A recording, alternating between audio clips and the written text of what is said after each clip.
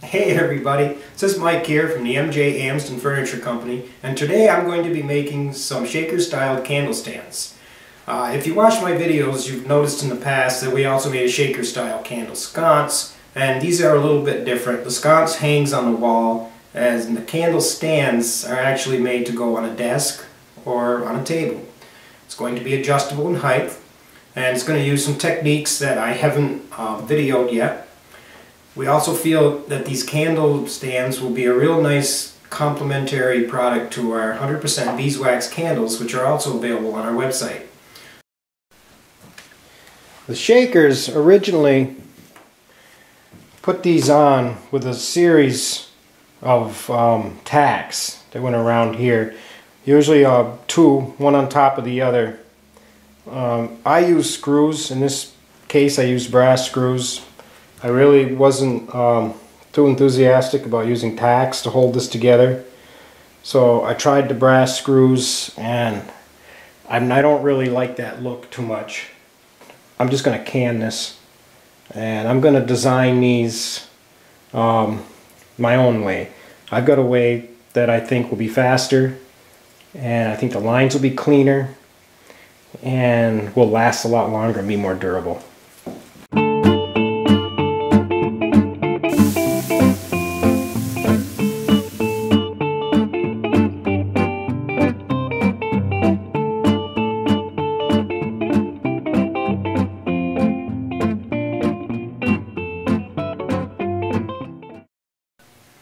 Here is some of the Vermont cherry I picked out to build the bases of the candle stands, and I'm going to make 5 candle stands, and believe it or not, that's going to take up all of this lumber. It's going to be quite the candle stands, yeah.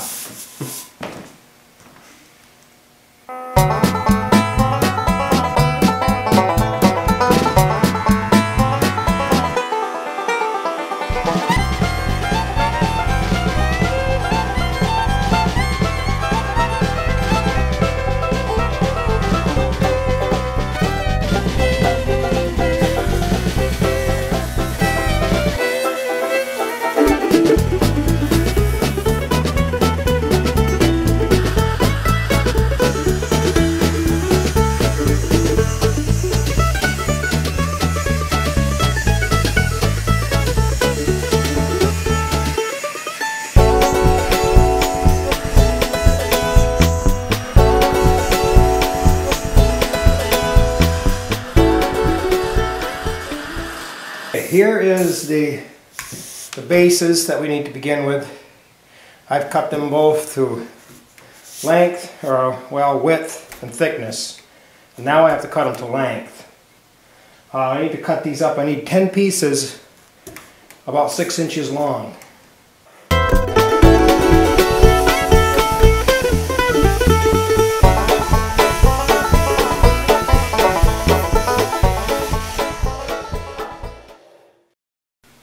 Well, there we are, all cut out 6 by 6 by 2 5/8, and I cut one extra pair, just in case. So what I have to do now, I gotta line the grain on these blocks, make sure it's going the same way, and I have to glue 2 of these together. Now, these bases are not really going to be as massive in the finished product as it appears that they are here. What I'm going to do is glue these together, and these are going to get turned on the lathe. While these are gluing up, I'll set these aside and we'll turn our attention on to, there's going to be a threaded dowel that's going to come out of here. So once these get put into the clamps, we'll turn our attention to the threaded dowel.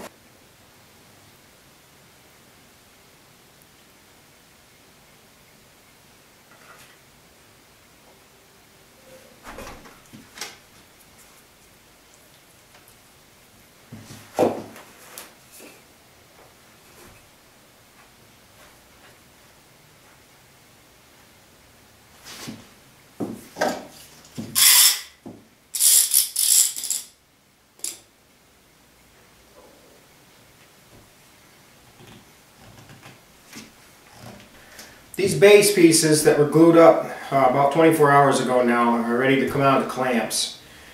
And I had mentioned that after I got these done we were going to work on the threaded dowels. But I decided before I move on to the threaded dowels, I've got another component to this candle stand that I need to glue up first. This is going to hold the actual candles, and I have a pattern made to cut the shape out.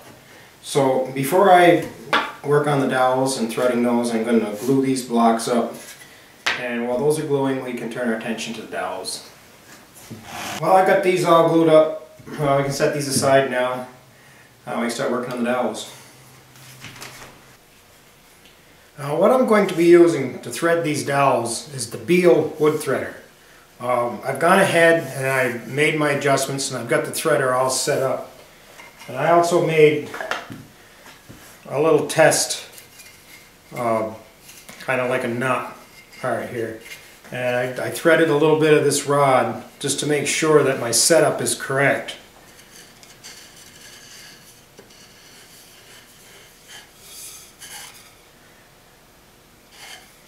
And if you can see, I don't know, that thread's in there pretty nice.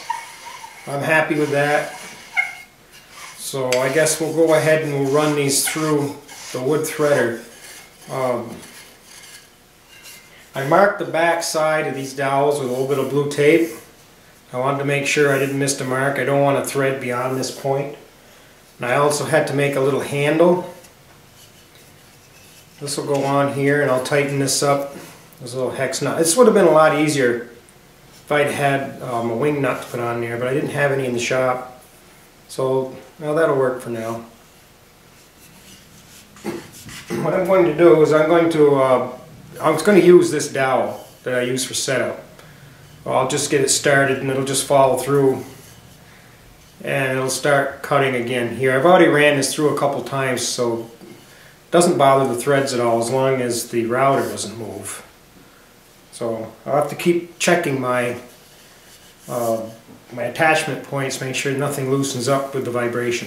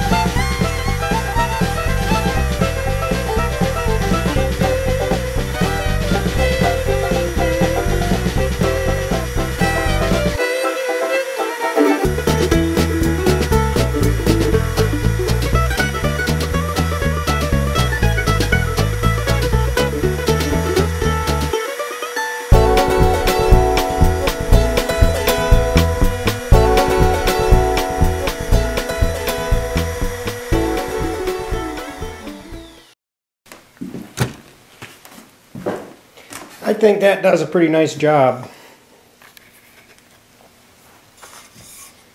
And I'll show you how I tap the hole here when I have to do them on the candle stands.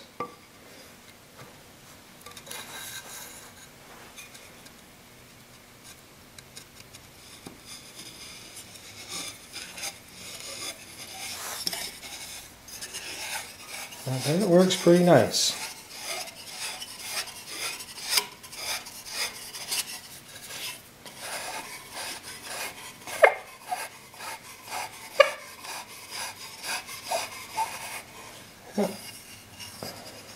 So I'm going to go through now and I will thread all the rods that I need, and then we'll move on to the next step. Here we have all the rods or the dowels threaded. Now that that's done, I can turn my attention back to the pieces that we glued up yesterday. The pieces I glued up yesterday, and I got to take these out of the clamps. I'm going to cut this shape out. This is the shape that's going to hold each candle holder, and the threaded rod will go up through this, and you'll be able to adjust the height by turning this up or down. Okay, now I'm going to go through and trace this pattern out on all these pieces. Not only is this going to be cut to this shape, it's also going to have a little kind of a convex or a concaved shape to it, whichever end you're looking at. And I'll also have to cut that out too.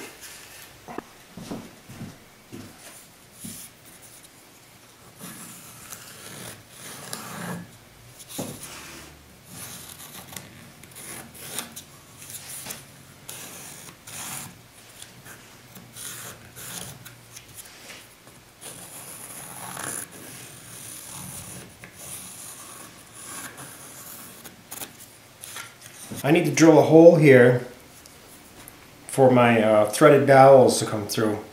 So that's going to be a lot easier to do this now before I get it all cut out. Because right now it'll lay flat on the drill press. So the first thing I have to do is, well, these are a 1-inch dowel. So I have to drill about a 7/8 inch hole through the center here, and then we will tap that for 1-inch threads.